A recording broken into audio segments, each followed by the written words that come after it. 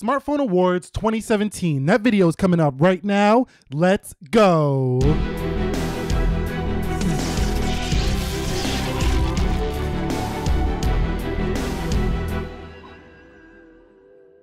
So what is up, guys? Nick here, helping you to master your technology, and welcome to my Smartphones Award video for 2017. Now on the table here, I don't have every phone of 2017, but I have all the ones that I think were some of the best of the year. Now, some exclusions on this list that probably will be featured in here are the 5T. The Razer phone didn't make my list this year, and I think it was an HTC U11 I don't have here on the table. But let's begin with the first topic, which is going to be the best overall looking body and design. And that award for me, it was a close call between the iPhone X and the Galaxy S8. This is the S8 Plus, but this goes for both S8 and S8 Plus.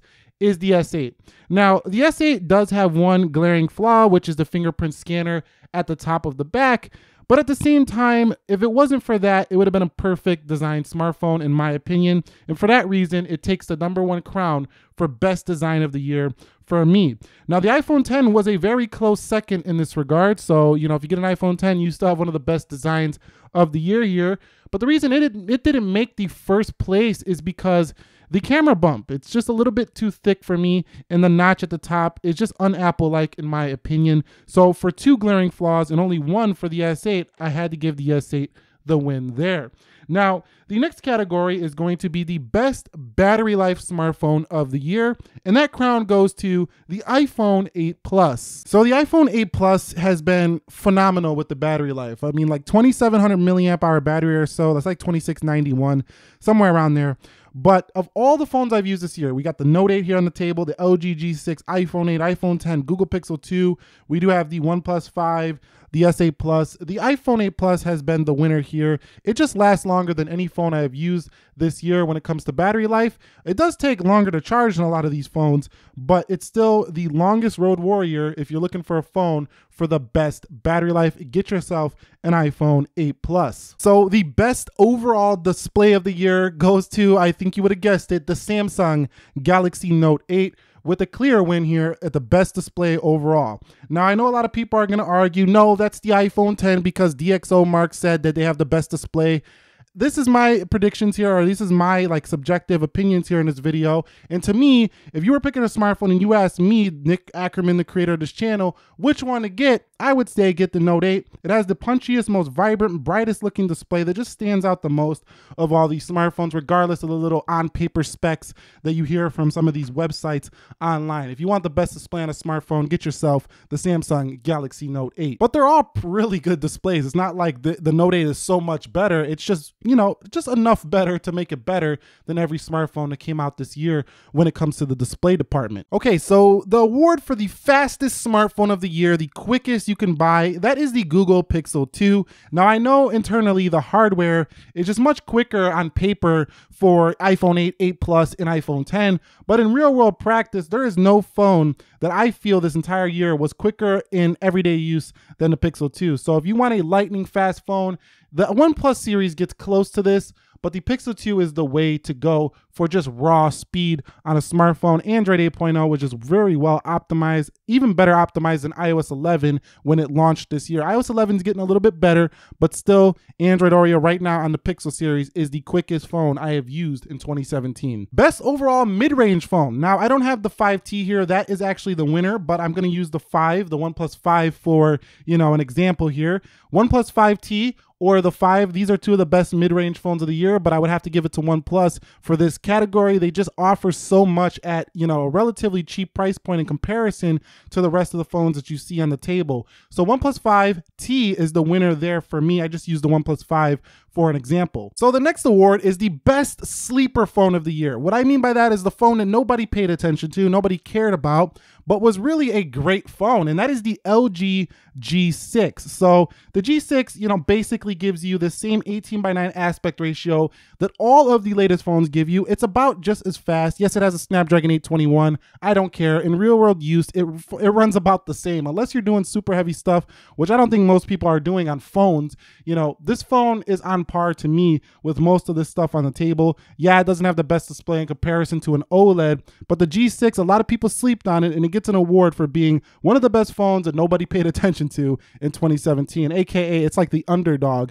of the smartphone world in my opinion. And you could cop one of these for like 330 bucks or so now, so you can get yourself in the 2017 type smartphone for a lot less money than most of these with a G6. So what is the best smartphone camera of the year? The award for that for me goes to the Google Pixel 2. Now, this was a really close call between it and the iPhone 10.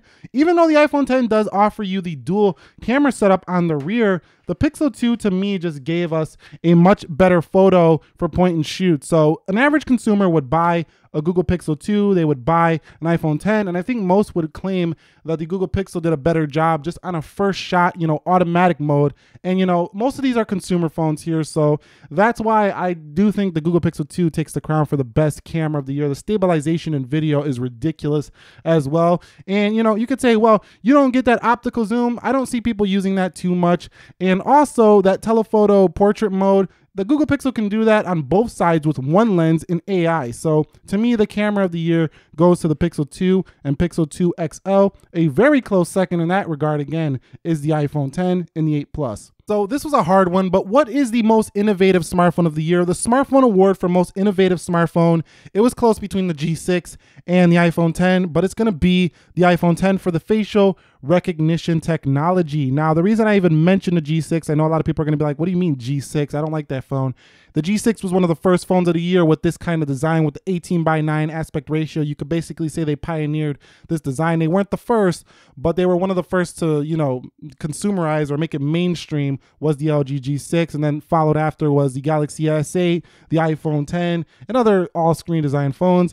But the iPhone 10 takes the award for the best innovative phone of the year due to mainly Face ID. That scanning recognition is on another level in comparison to these other ones. Now, I do have an award for the best phone of the year when it comes to just a phone I think generally everyone would be happy with if they were just to buy it and didn't care about, all these extra features that you're being marketed to. That is the iPhone 8.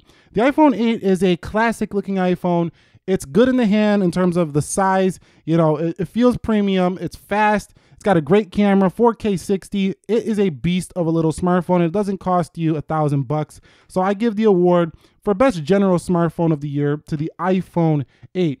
Now, the final one. Which is the best smartphone of the year? Again, this video is subjective. These are my awards. Your awards might differ. My favorite smartphone, the best smartphone of the year, in my opinion, gets the award, is the Samsung Galaxy Note 8. Let me explain why.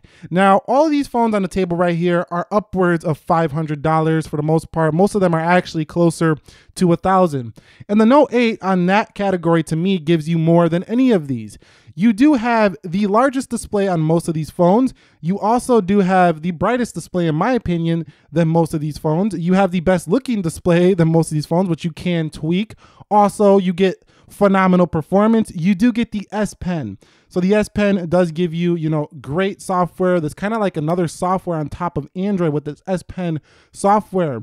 You do get a dual camera setup here for the Note 8, first for a Samsung phone. Fast charging, wireless charging, water resistance. It is the full package here. One thing that's not the greatest is its speaker. That is one of the only flaws to me of the Note 8. Maybe you could question that fingerprint on the back, but as an overall package, I think you get so much with the Note 8. It's an extremely smart smartphone, and you could just make this basically your pocket computer, whereas a lot of these still feel kind of like just smartphones in your pocket. This one feels like you're taking your desktop down to a phone.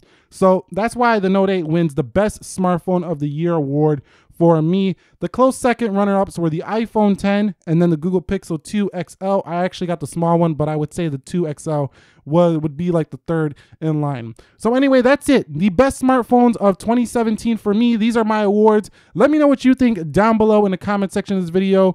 Give me your top 5. Let me know your top 5 in order. Write them down and we will all talk about this. And anyway, I got a giveaway coming soon, so you might want to be subscribed for that. And Nick here, helping you to master your technology. Be sure to be well. I will catch you all in the next episode, and peace.